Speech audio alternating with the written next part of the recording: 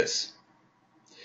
Hello and welcome everybody to today's program panel from the American Distance Education Consortium.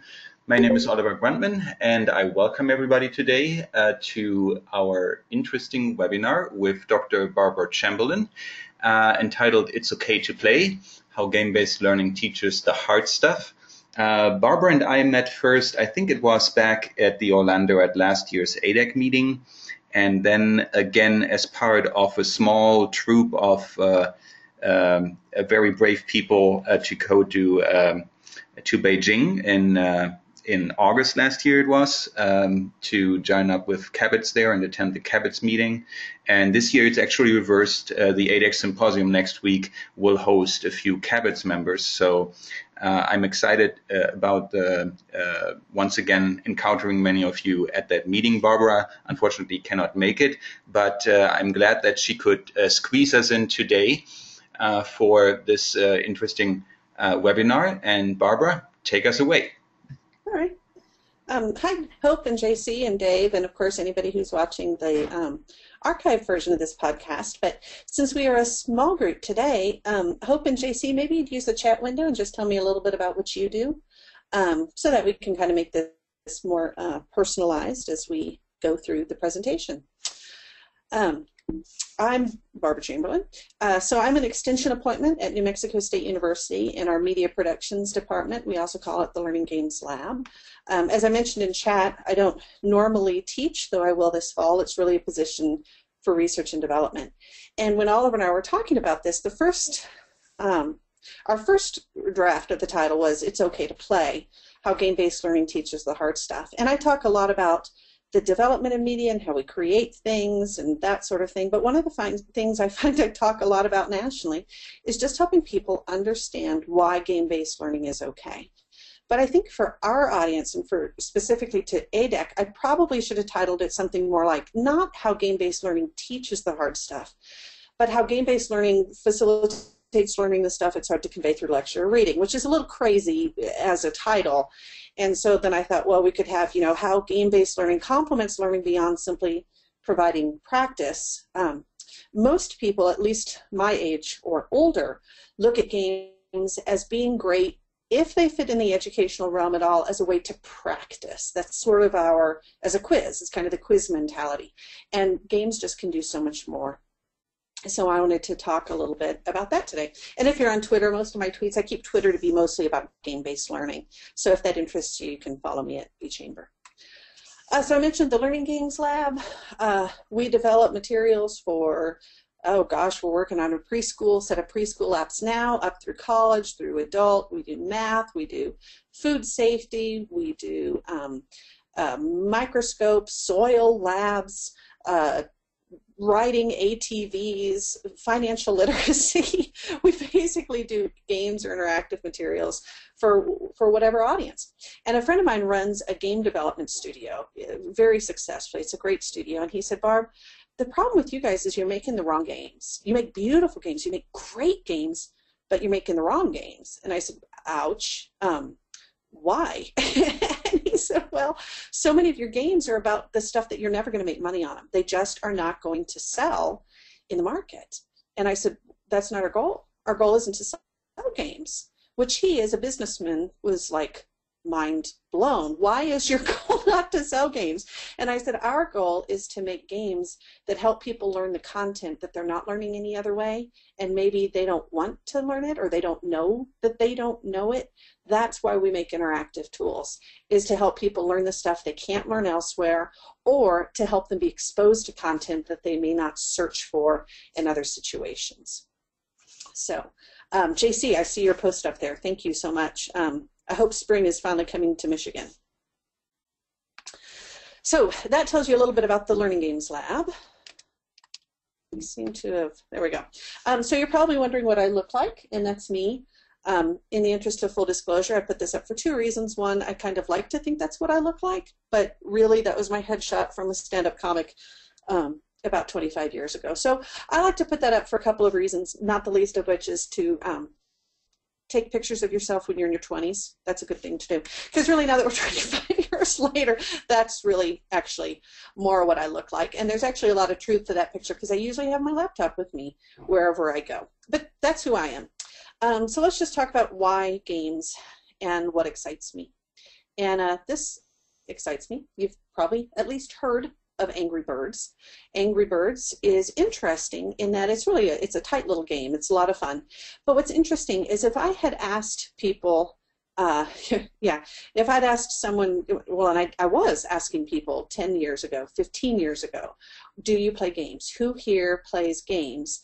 People are, especially adults, are kind of hesitant to raise their hands. I don't play games. I'm a grown-up. I do serious, important things.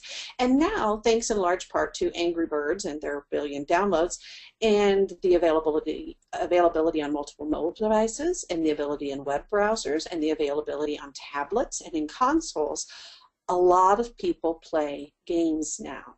And they don't do it with their head hung in shame, but they admit they actually play games. And the lead of the casual gaming industry excites me because finally we have all these people who are starting to understand the power of games.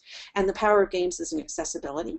It's in being able to play games in those short bursts of time wherever you're at and really use that time wisely. It's about the love of being able to see your progress and playing level 5 and trying level 20 and realizing you have no idea how to use that boomerang bird. But then you go back to level 5 and play 6 and 7 and go through. And by the time you get to level 20, you can totally use the boomerang bird and you're good at it. So seeing that progress, seeing your growth, being in a social world with other people where you sit down next to someone on a plane and they played Angry Birds and you could say, oh, show me how to use that boomerang bird. And you suddenly had help just in time in the place you needed it. And there's so many lovely things about games that are so much more than they are fun to play. So we're going to talk about that a little bit and articulate what really makes gameplay so powerful. So this is something else that excites me. My son was in preschool. He was 4, and I picked him up, and he said, I drew you a picture. I said, okay, tell me about it, which is what you say to children when they give you a picture, because you might think you know what it is, and often you don't. So you say, tell me about it. And he said, well, the middle part's a flower, and on the right is a computer, and on the left is a snowman. And there's arrows on both sides, so you pick the picture you want, and then you use the blue button at the top to select it, which I'm a game designer, right? So the fact that my son had made an interface at 4 made me so proud. Yay, son. But more interestingly was that at 4, before he had really been introduced to formal classrooms and learning environments, he understood the power of interactivity. At 4, he knew that he should have some agency in what he does. He knew that I should not just look at the picture of a flower because that's what he wanted to draw, but that I should get to pick. And he knew that as the author of this picture, he needed to be prepared for what different people's preferences were. And I think nothing speaks more to the future education than how this 4-year-old looked at the world. I hope it's in my DNA, Oliver. One of the nicest compliments I can have is that my children reflect what's good about me. I hope that is the case. So I want to talk not about technology for a minute. I want to talk about the Explore Children's Museum in Albuquerque. It's a fabulous museum. I know there's wonderful children and science museums throughout the country. I'm a huge museum fan, and my kids are too. So we went to a week-long camp in Explora, and my kids were pretty happy. They really like Explora. And they would spend all day there at the camp, and I would pick them up, and we would have to spend another hour afterwards in this room because they didn't get enough.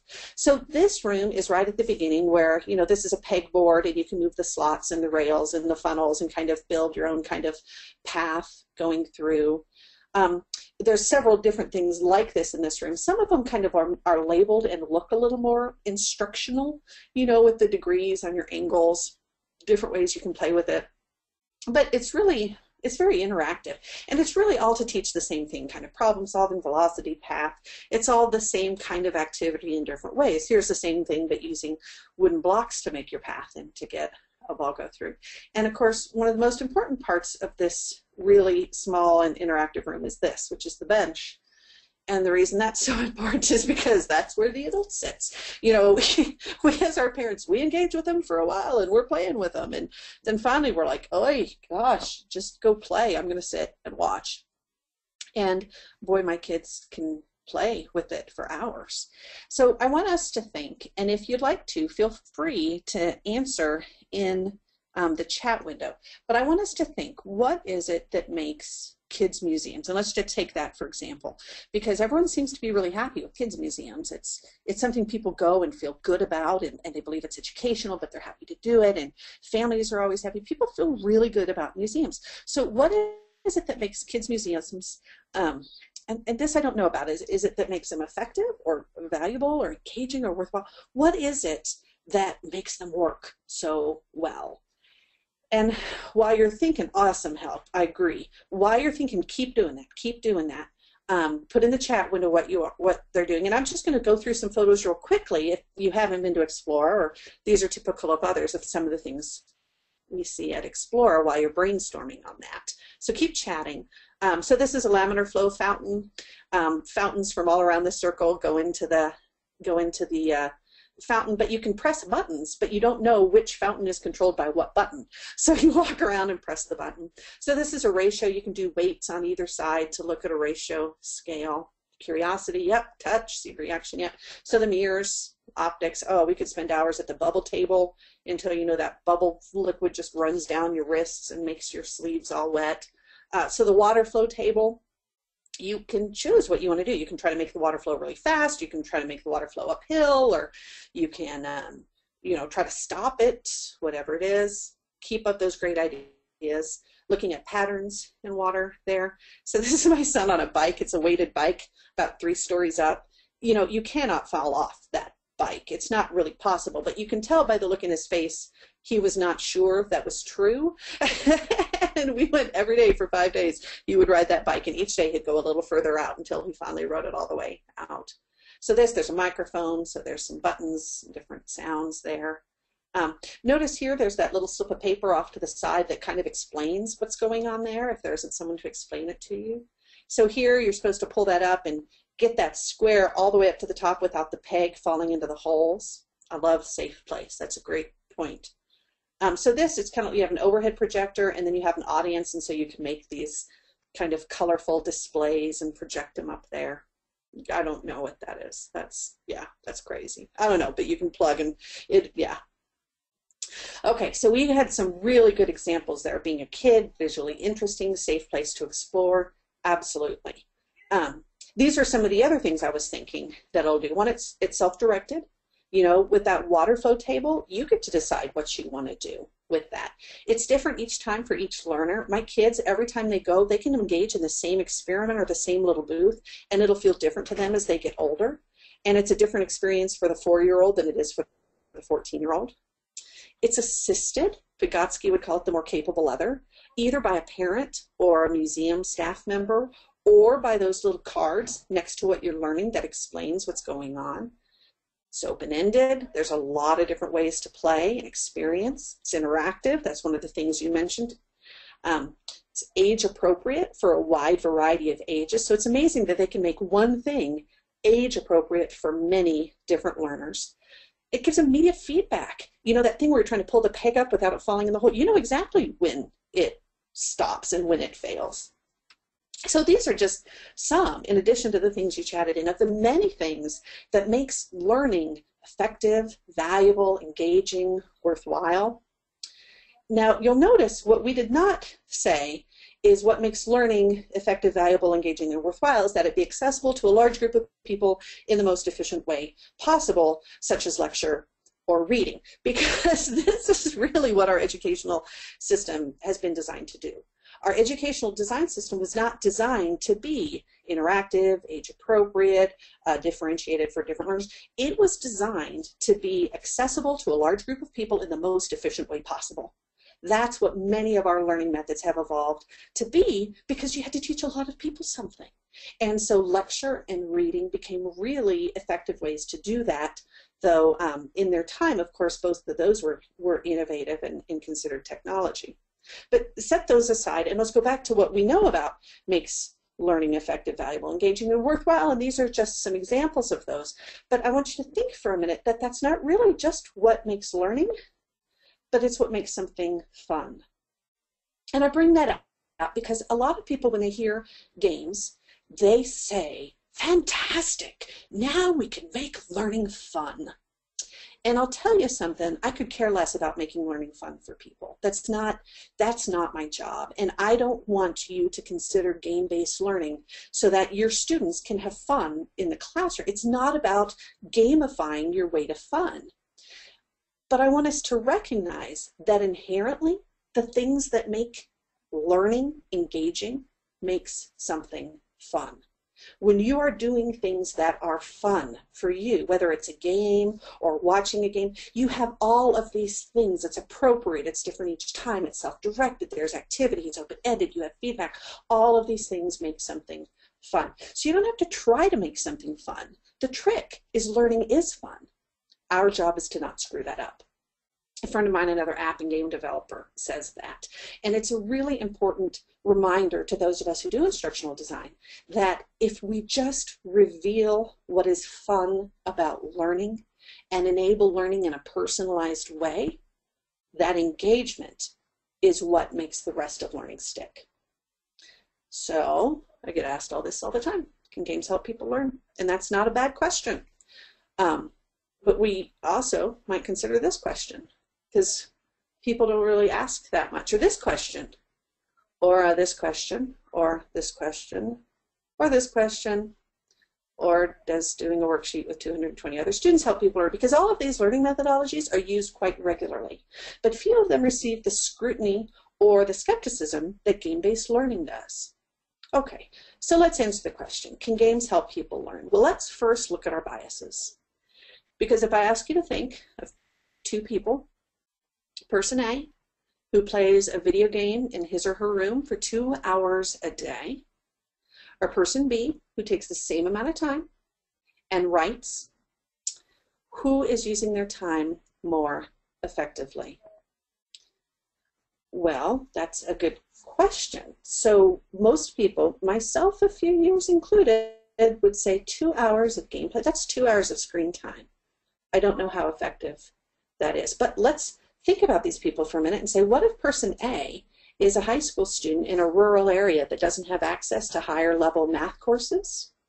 So they play an online game in which they're in a virtual environment working with other people to learn trig concepts. Or what if person A is using the video game 2 hours every day to do exercises or tone or dance or do physical exercise because that person doesn't feel comfortable or is unable to exercise outside of their home? Or what if person A is playing any number of the amazing social games that we're seeing that help learn on everything from journalistic integrity to oppression of people in different areas of the world? Or what if person A is learning content they're not exposed to in other ways? And what if person B is the Unabomber in a shack out in the woods? My point about gaming is not that gaming is powerful. My point about gaming is that learning is powerful, and we have a lot of different ways to make learning happen, and video gaming is one of those. So Hope, I see that you said, how well do adults adapt to gameplay, and what does effective mean? And for some reason, I cannot go back to move the chat off to the right of the screen. I can only see the left part of the question. And I want us to discuss that, because that issue of adults adapting to gameplay and at what age do we feel comfortable with that is a really important question as we look at who our students are. When we say what does effective mean, that's another excellent question and one that should be considered in the development of the learning environment. To me, effective usually means successful understanding of content, or demonstrated application of that content in problem solving, which is really the goal, or ultimately behavior change. So my degrees are in educational technology, and my belief is that if the technology doesn't do it, don't use it. If your content is really understandable in lecture, in reading, in any of these other methods that are less expensive to develop in, less time consuming to develop for, use the other methods. Save technology for the things that it improves upon. Okay, so let's give some examples of that. Self-direction.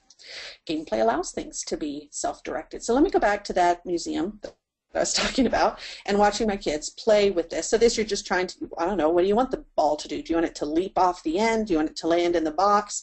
And so you can move these sliders up and down to make the ball change behavior. And my son spent hours with this. And I thought, you know, if I were a good parent, ha ha ha, do we need to create one of these walls at our house? They could spend so many hours with it. Maybe we need to give them a chance to have that interactivity. They can spend so much time with this and they enjoy it. We could replicate this on a wall in our house. They could have so much fun with it. And I realized they already have that. And they have it in the game called Minecraft. Now, Hope and JC, Dave, I think you've heard of Minecraft before. Oliver, I'm not sure if you have. Minecraft is a game that all of us over a certain age look at and say, how can that be any good? Look at those horrible graphics. They're so pixely and boxy, which goes to one of the secrets game developers know that few people understand, which is the graphics don't matter. If you have engaging gameplay, graphics don't matter. Yeah, so Oliver knows Minecraft. So Minecraft, you can either play it in game mode, where you have to go get resources and build yourself a protective space from basically the zombies who come out, the creepers who come out at night, or you can just go into creative mode and just build. So it's about mining, going out and finding the iron, the wood, and it's about crafting, turning those things into product. So I watched my son who with ADHD struggles in some of the more formal learning environments, and I watched him for 2 hours build a mine car as a roller coaster around the zoo he has created in Minecraft. And he was trying to get the cart to go over the hill, down the hill, and back up the hill. And he would play with it, make the first hill taller, the smaller hill lower, make the bottom hill higher, the top one.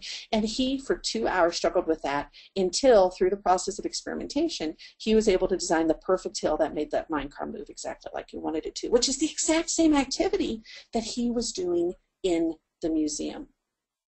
Minecraft is a phenomenon, not just because it's a game, but because it gives kids a completely open-ended sandbox environment to create. We are raising a new generation of spatially capable children in the way they can think through these problems and design and build. And that kind of spatial cognition translates very well into other types of thinking. All of these things that I'm showing have been designed by kids and built by kids.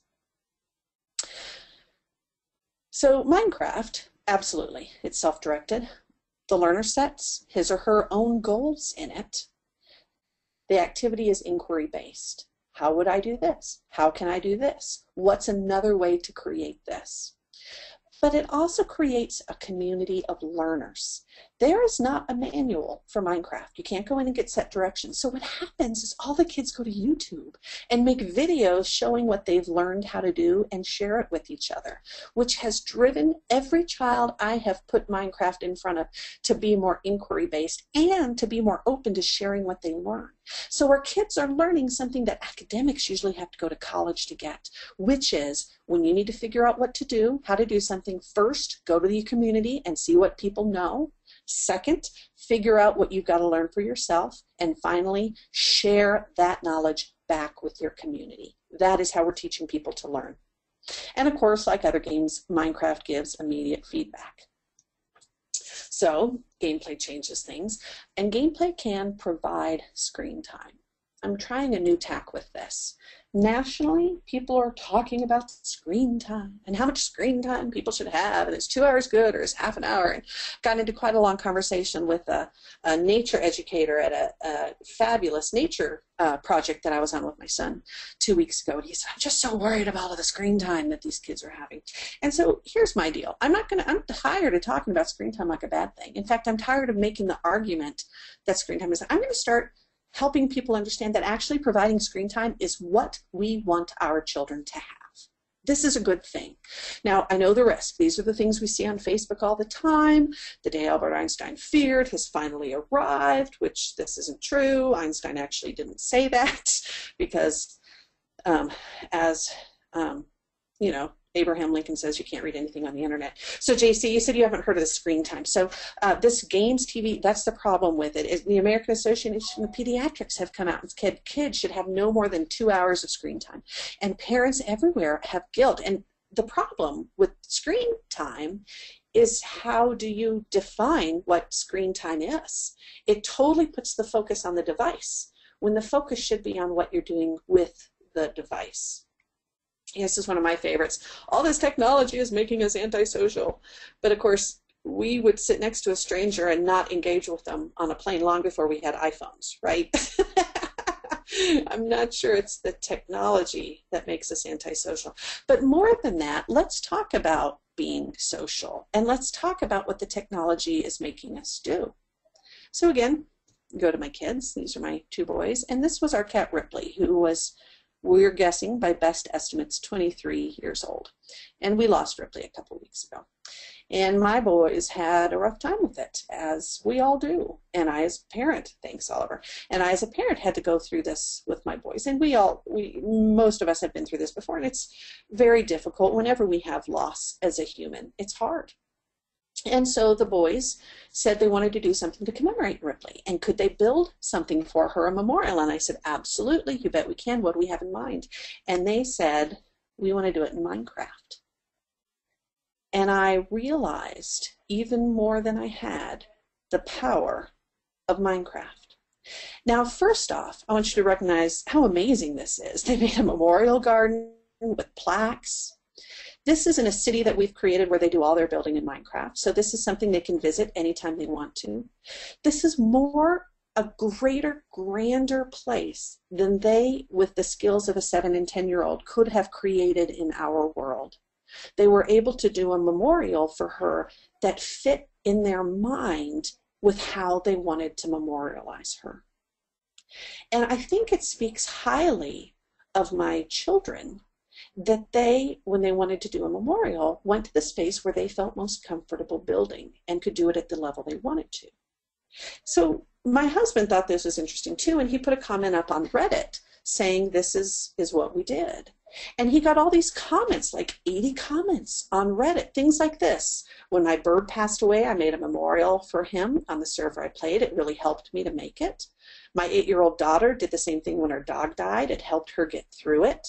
So sorry for your loss. When I was going through a horrible bout of suicidal ideation, clinical depression, Minecraft was the only thing I could stand to do to occupy my mind for a long time. Sorry for your loss. Also, your kids are great builders. That's a beautiful memorial. So 2 incredible things are my takeaways. One, this is not unique to my kids. We are living in a society of people for whom the virtual world and the real world intermingle. And I'm not talking about that in a way of escapism or people who don't know the difference. People very well know the difference when they're in the real world versus the virtual world. But the virtual world is just an extension of that. And you take your emotions and your need and your grief with you, whether you're in the real or what people call the virtual world.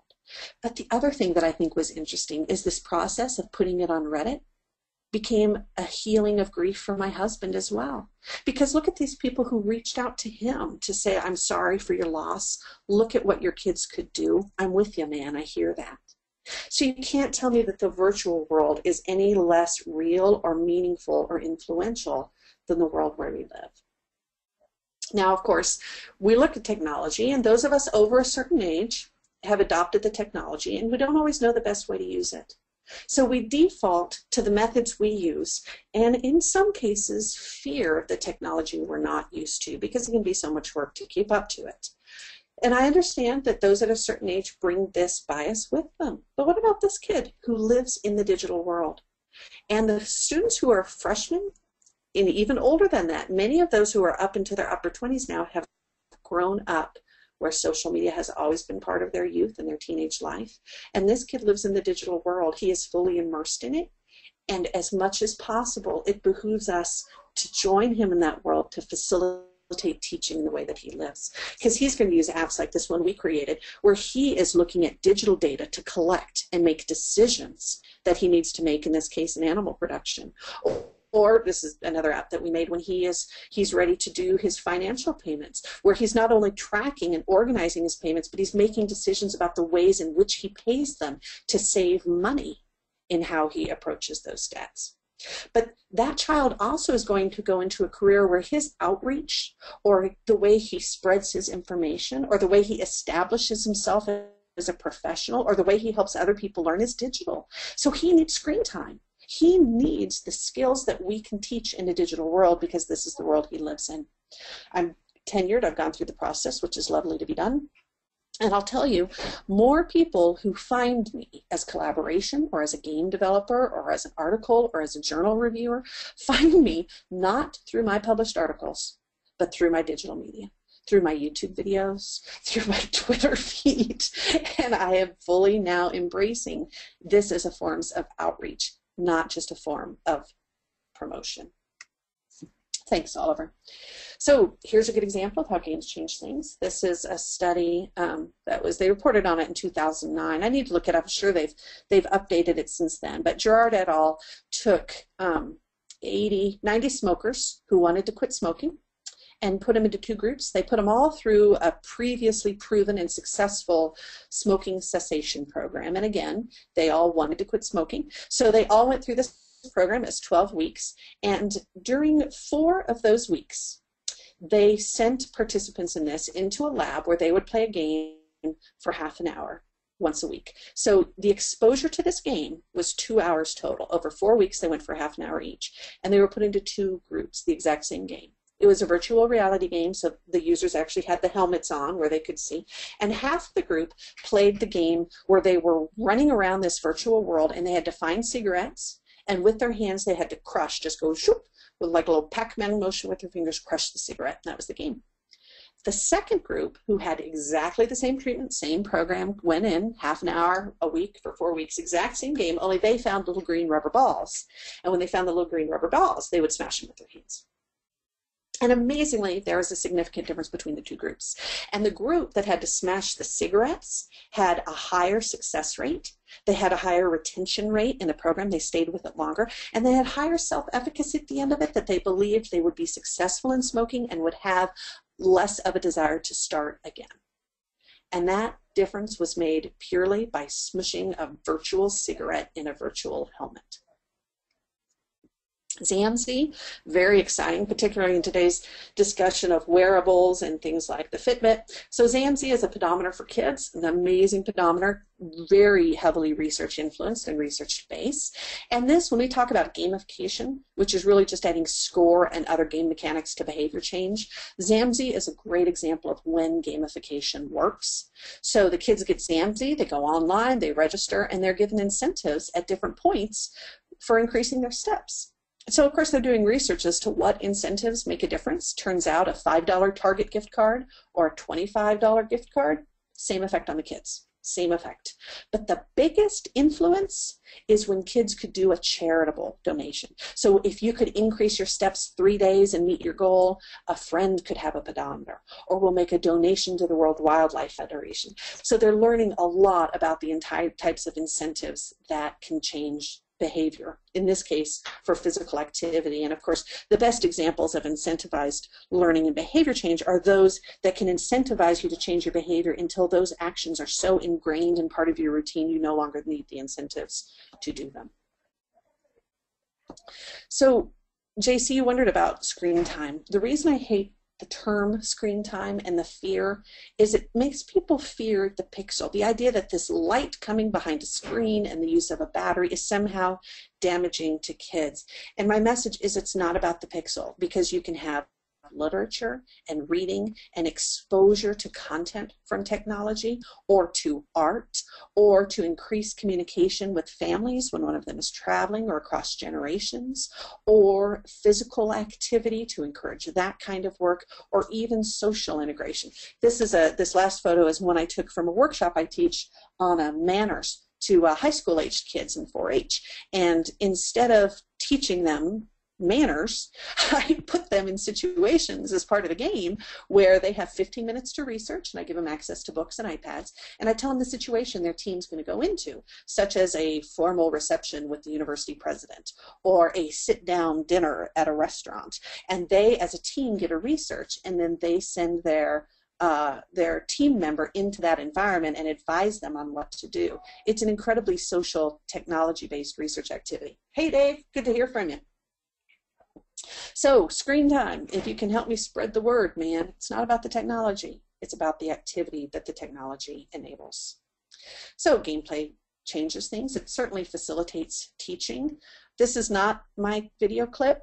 This is from a group called Board Shorts. They take and record kids who are playing, and then they have the parents act out what the kids said. So let me share this one with you. Of course, I do math games as well, so I really enjoyed this one.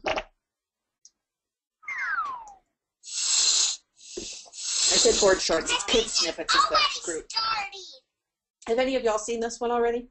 Okay, here's your homework. First let me tell you the directions. What form takeaway 5? 1, 2, 3, 4, 5, 6. Takeaway. What's 6 takeaway 1? 1. No, you take away, so you take away 1 out of 6. How much does it equal?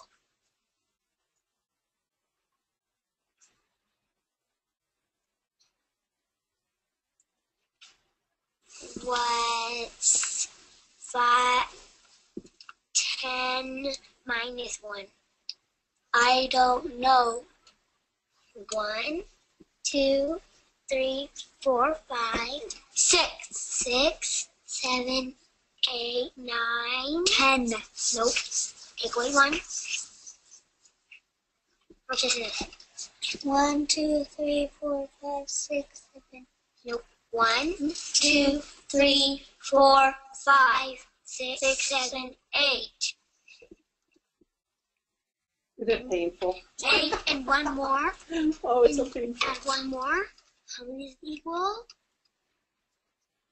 1, 2, 3, 4, 5, 6, 7, 8. 1. It equals, it makes 9. See how you take away? You take away 1, and it equals 1. Do you get it now? Yes. So I love that clip for a number of reasons, not the least of which is those kids who were playing, at least one had been, and those are the girls that they recorded right there.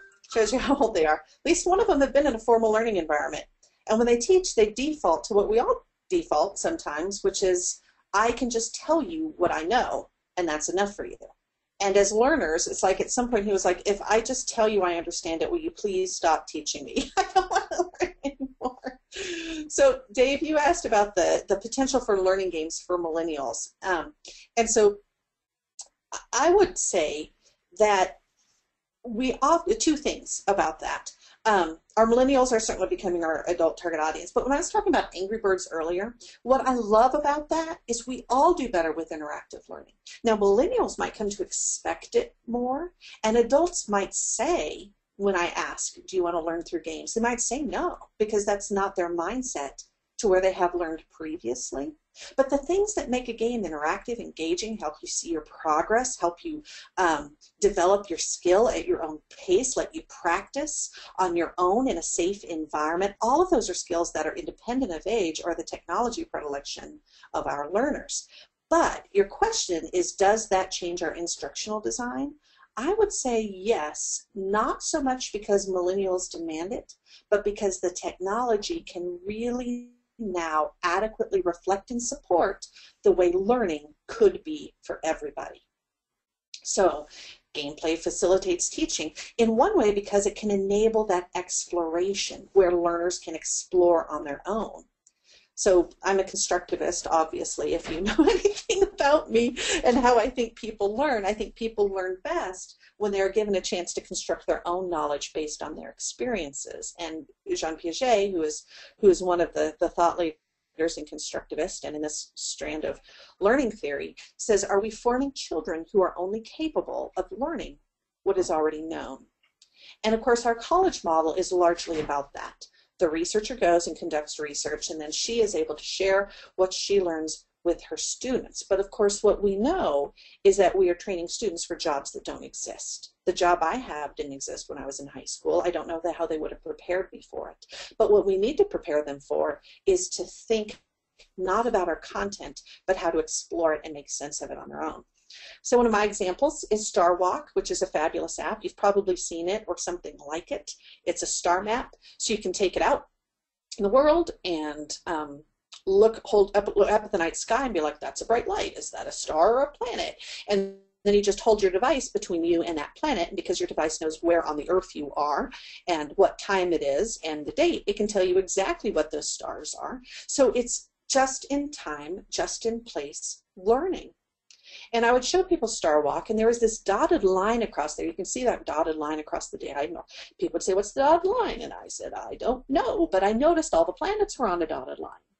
And I thought, are we in some strange phase where dotted line, like where planets are all in alignment? What? Why is that?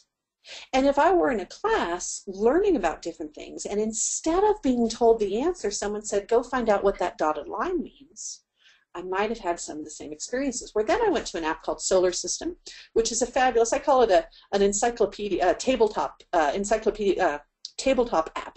As you know, those encyclopedia books, which are like tabletop apps, books, which are really, you can just turn the pages. That's what Solar System is. So you can click onto these apps, and you can learn about it. You can spin the app around.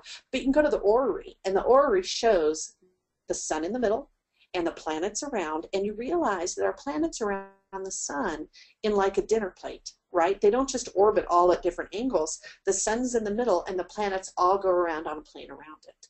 And that's the dotted line. And though I might have learned that at some point in my 21 years of being in a classroom, because I was first given the question, it had so much more meaning to it when I was given the opportunity to learn my own answer. So JC says, I learned about world history and diplomacy from Civilization, an excellent example. Simulations like Civilization or Roller Coaster Tycoon or Zoo Tycoon, Sim City, give you the ability to explore, look at, and understand in ways that are more contextually relevant. In the same way I can learn about history by reading a historical novel.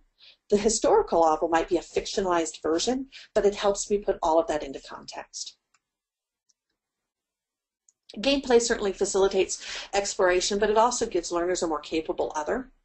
With our Math Snacks games, oh, Oliver, I haven't played SimCity on my cell phone. I should do that. That would be awesome. So our Math Snacks games, we have a series of games that can be played for math. That's sixth graders. The content, actually it's about the concepts that kids struggle with. And we had kind of this epiphany moment in development. We knew we'd have materials that would support the teachers, but we realized how many materials we needed to support teachers, because teachers have really real questions like, what do I do when the kids are playing? How do I have discussion? How can I take this conceptual understanding kids get through playing the games and apply it? And those are the issues that I think we and other teaching faculty can think about, is not whether or not games are in the classroom, but how can I facilitate that in a kind of learning that's different from what I do. And all of those materials are online for Math Snacks. I would encourage you, even though this is for a child audience, a much younger audience, go look at one of the games on mathsnacks.org and watch just one, take your pick, of the teaching with videos. They're all shorter than 10 minutes that teach the teacher ways to use that game in the classroom.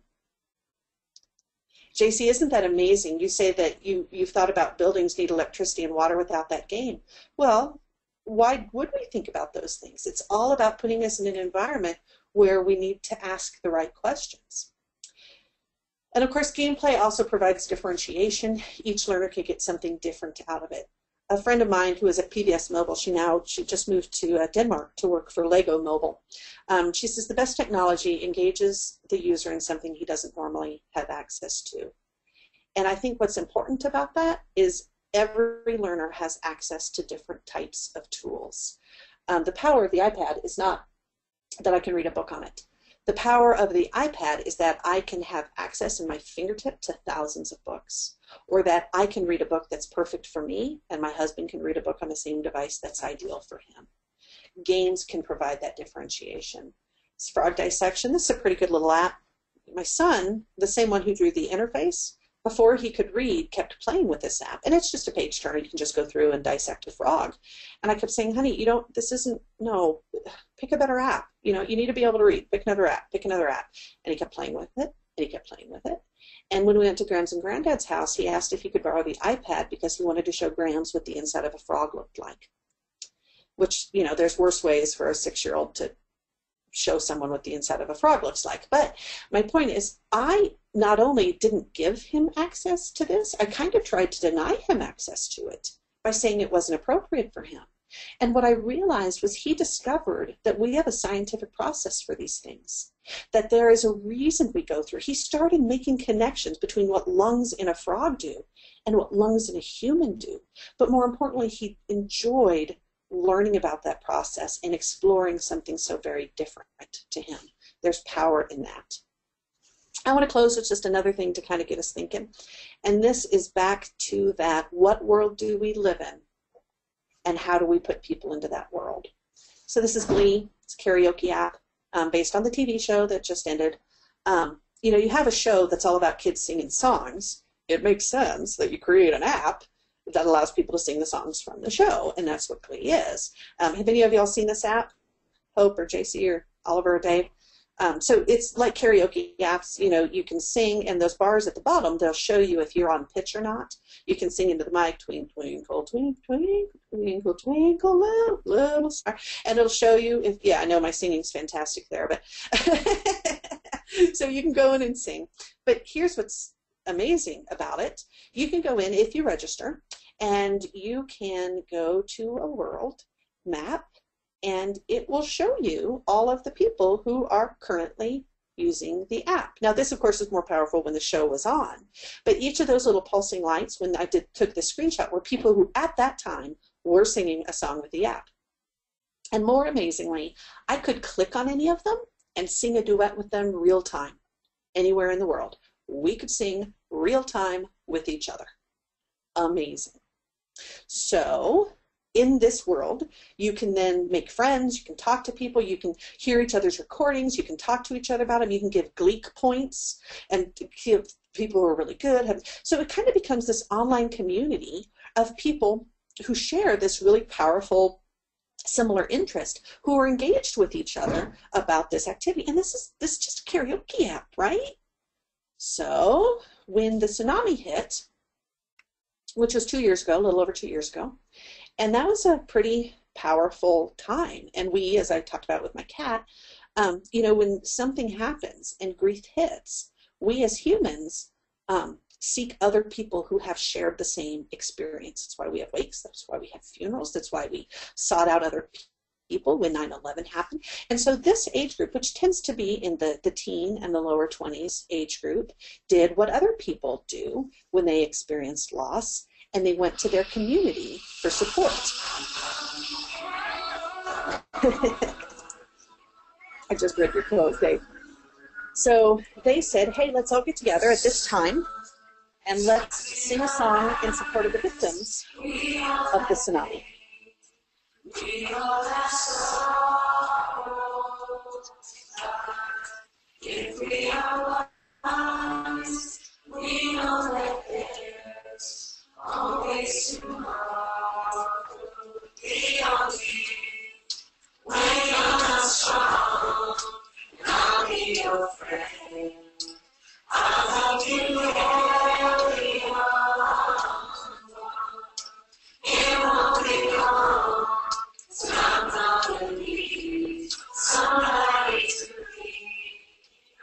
So, if I might mention a few things, remember when I showed you the picture of the globe that each pulsing light was someone who was singing.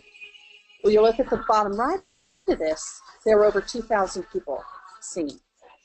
And the server couldn't even get everybody. But notice how worldwide this was. Every continent had someone singing on it.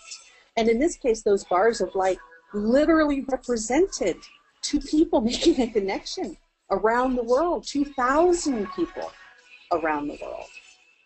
You can see the quotes, what people were saying while this was happening. Every time I hear this, it makes me cry. God bless Japan.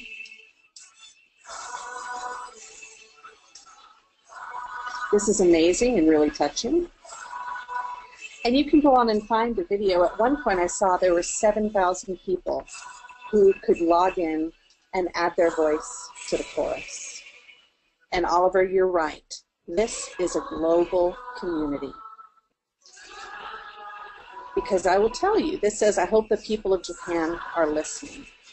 And I doubt the people of Japan were listening. Because I can be cynical, and I can tell you that I don't think this did much for the victims of the tsunami. But of course, it wasn't designed to. It was designed to do something for the people who were doing the singing. And we talk about thinking globally, acting locally. This is the world we are in. Our communities are people defined by things more than just our proximity to each other. And the activities in which we engage are as much about the content we're exposed to as the way in which we engage in that learning. And JC, making people feel like they belong, community, that's exactly what we are trying to foster in our learners. Not just content, and not just learning the way it's been done before, but engaging in a process to learn on their own and solve those problems. So we go back to that question, can gameplay help people learn? Absolutely, it can, it does, and it will, because we're getting better at helping people learn through it. And as much as gameplay changes things, it's not the gameplay, it's the education that changes things, it's our teaching that changes things, we change things. And this talk is not really a specific how to go play this game now. This talk is meant for the innovators, for the thought changers, the people who say, how can I make this happen? And I'm hoping that I know, and because I know Dave and Oliver already, I know that's true with two of you, and JC and Hope, from your comments, I think it is too. And if this interests you, may I please encourage you to read Greg Topo's new book. It just was released, The Game Believes in You. Greg is a writer for USA Today. He was the education writer, and as such, he went around traveling and kept seeing games do education. So this is an incredibly well-researched book where he shows specific examples of how games are transforming learning. It's a great read. He's a very good writer. And look, 5 customer reviews, 5 stars. It's really getting some great press because it's so well done. So my question is, it's okay to play, will we change things? So with that, let's take a few minutes, pop up this chat window, and talk a little bit. Or I guess we can enable our mics as well. Oliver, I'll let you decide on that. Yeah, we can certainly enable mics. That's not a problem. That might make things a little bit easier.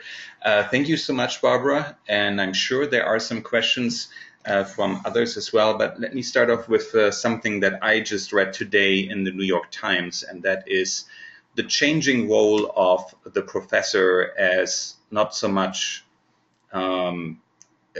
being really a guide for students, but more like just being basically an assignment provider and a grader instead of a guide. Where do you think games can come into play in that? Because what I see in online education is that I want to supplement what I'm doing with as many hands-on activities as I can do. And in the online educational field, obviously, games are, or simulations for that matter as well, are an excellent way to do that, to get student engaged. So how do you think our role as educators will change in that regard moving forward? Well, of course, and so I'm teaching class this fall. I've taught it before, but game-based learning. So, you know, there's going to be incredible irony, and it's going to happen when I give a lecture on game-based learning, because everything I need to teach, I cannot turn into a game. I just don't have that time. And I think that's one of the biggest challenges for us. Is I think there's a lot of faculty who are like, absolutely, give me the game I need, I will play it in my classroom now. But the problem, it used to be the problem is people didn't even want to do that. Now that they want to, I don't know that we have the games ready for them.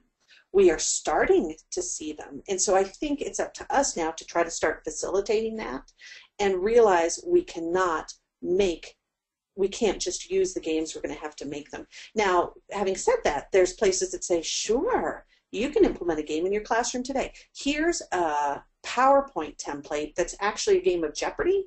Just put your content in and boom, you can have a game in your classroom today, which is certainly possible.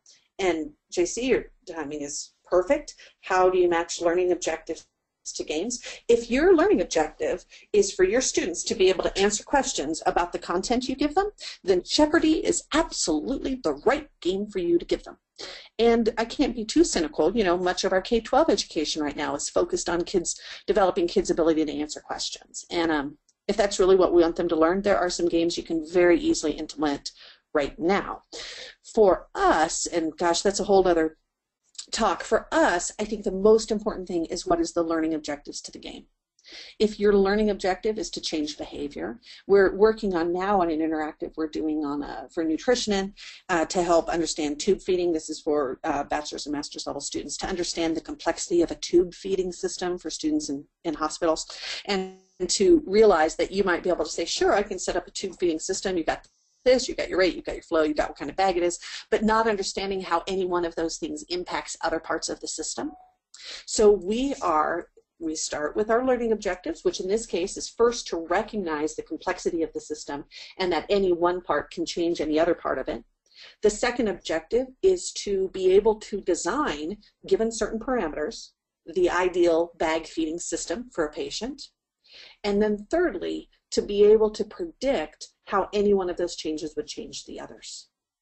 So we are working now in creating an interactive that engages the learner in those kinds of activities so that they have a chance not to practice and not to answer questions back, but to interact with it and see that you have this kind of bag, this is what could happen. You have this kind of formula that you're using, this is how your flow rate changes, so that through that interactivity they can start making the predictions and how they answer that. Another game we're working on is credit score for high school kids. So our learning objectives for that, we start with our objectives and then we turn that into, which is the change we want to happen in the learner, then we turn that into what kinds of activities, and I call them transformational activities, what kind of activities must the learner engage in to make that kind of change. And it's usually not answering questions. It's usually about experimenting or exposure or predicting those kinds of things. And then how do you build a game around that?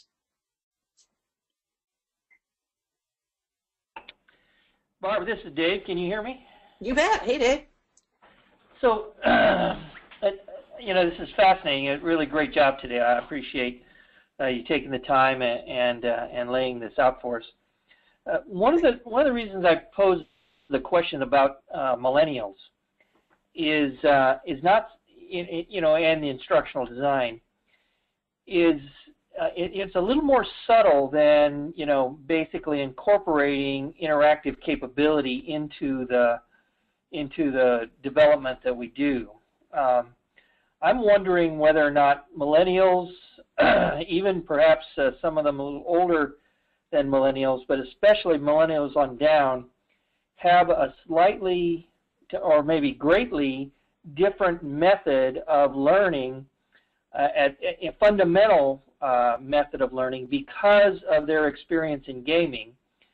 And because of that, I mean, you know, so obviously creating gaming type things, simulations, etc., interactive capabilities in. But is there an understanding about how they learn any differently than others that would have an impact on almost all that we bring to it, whether it is based in simulations or anything that is kind of overtly game-like? Does that make any sense? Yeah, that's a great question. I'm interested in seeing what you all think. So if I understand correctly, you're saying, you know, is there something about how the learner is raised that changes inherently how they'd learn? my initial reaction to that is, well, of course, we don't know for sure how people learn. You know, we have lots of theories ourselves. I mean, my gosh, just Google, you know, go to Wikipedia and look up learning theories.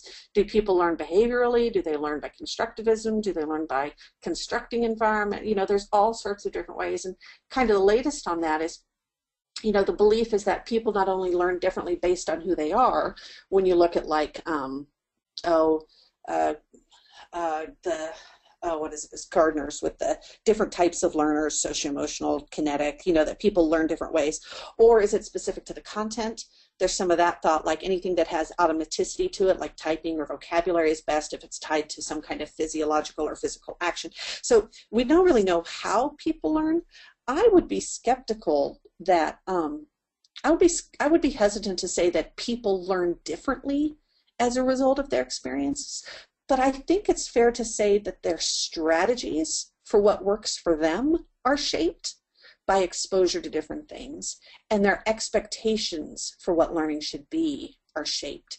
So again, go back to my son who's ADHD, you know, there's a lot of things in learning environments that just don't work for him. And his struggle is to come up with strategies that work. And I'll tell you, one of the strategies he's developed is he's really good at memorizing. Really good at memorizing, because that's how you can fake paying attention to things. Someone asks you something, memorizing is easy because he doesn't have long-term attention to stick to something, so he's learned he has to memorize it immediately. So my suspicion is people's comfort level is higher with exploration and slow learning and not knowing the answer to something when they've come from games, because they're confident in their ability to explore and find it. Whereas people who have spent their life developing learning strategies of tell me what you need me to know and I will tell you back what that is, the idea of, well, I don't know what you need to learn, go and figure that out for yourself, is extremely stressful to them. That's my initial take on it. And forgive me, I know I've been calling you JC. I know I'm going to pronounce this wrong. Is it Jian? JC, forgive me if I'm butchering your name.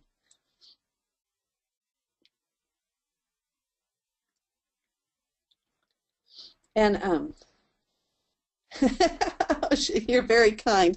I hate not doing someone's name correctly because that's such a personal, important thing.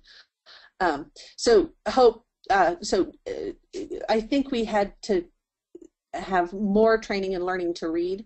Games provide immediate feedback, which is more intuitive. I think that's true. You know, I hear that thing about millennials having a shorter attention span. I hear that all the time, and I would love to see a physiological study on that. You know, in the same way that they were able to do a physiological study on attention, on multitasking, and that actually people don't multitask. They develop strategies to divert attention quickly from one thing to another and back again, but they actually cannot multitask. And so in the same way, I think millennials might not have a shorter attention span, they might have a shorter tolerance. You know, I think back in the day, I remember sitting in a lecture and I got really good at making it look like I was engaged in you, and my brain was anywhere but that. So I think the ways we have measured attention span might be different. I think people have always had better attention spans when they were engaged in trying to figure things out than when they were simply listening. But again, this is anecdotal and theoretical on my part. Yeah, but it makes a lot of sense. And those are coping mechanisms I think we all learn exactly over time. Right. And that's why I say I'm not sure technology creates new learning. I think it just finally has caught up with the ways that we know facilitated learning. I mean, look at 4-H. 4-H is about hands-on learning. I mean, learning by doing is the motto. Because, and the whole tell me and I will forget, what's the phrase? Tell me and I'll learn, tell me I'll forget, but involve me and I'll remember, something like that. We have always known that people do better when they have a project that they have to learn on. You know, it's just project-based learning. Technology and games have just given us a way to facilitate that digitally, because it's not always realistic to engage firefighters in saving a human life with a human life at risk. You know, it's kind of hard to give them hands-on learning because you're only going to have access to so many people having heart attacks every year. And it would be nice to let them practice on someone that isn't actually dying at the time. And so technology is just really giving us a way to catch up with the ways that's helped everybody learn. Same applies to frogs. What's that? Same applies to frogs. Absolutely. We read a grant proposal. I was on a review committee, and they were proposing a whole range of dissection apps and software, which was great. And unfortunately, they were unable to articulate why that was valuable. And they kept saying, well, we could save money on lab supplies. And that's true. But what's really remarkable about dissecting in the real world isn't just that you're saving these animals from being killed. That's fine. It's that you can back up, you can rewind, you can do it again. You can, there's so many things you can do in a virtual world. And so I don't think it's a matter of can virtual dissection replace real dissection. I think it's a matter of when would you use each. Because when you do virtual dissection, it's a great way to practice and get all those things down so that then when you have a real animal and the stomach looks really different, then you can start having the real discussions about why this stomach was distended. We're doing that now with an interactive we're doing for a soil absorption study, which you may know, I didn't, but soil absorption is one of the most basic lab studies that you do in soil and water sciences, which is really to figure out how much of an agent, a chemical, a fertilizer, whatever, can soil absorb out of the water. It doesn't absorb like a sponge, but it collects whatever that chemical is on the outside of the particle of soil. And so everyone does soil absorption studies, and they're time consuming, and you have to set something in the centrifuge, and you come back in 2 days, and you have to put on the shaker tail, and you have to come back in 2 weeks. And so what we wanted them to learn was not just how to do a soil absorption study. We wanted to give them exposure to a best case situation, see what it looks like, so that then when they get into the lab, they can spend their time learning the really important stuff, which is things like, how do I know if an error is critical?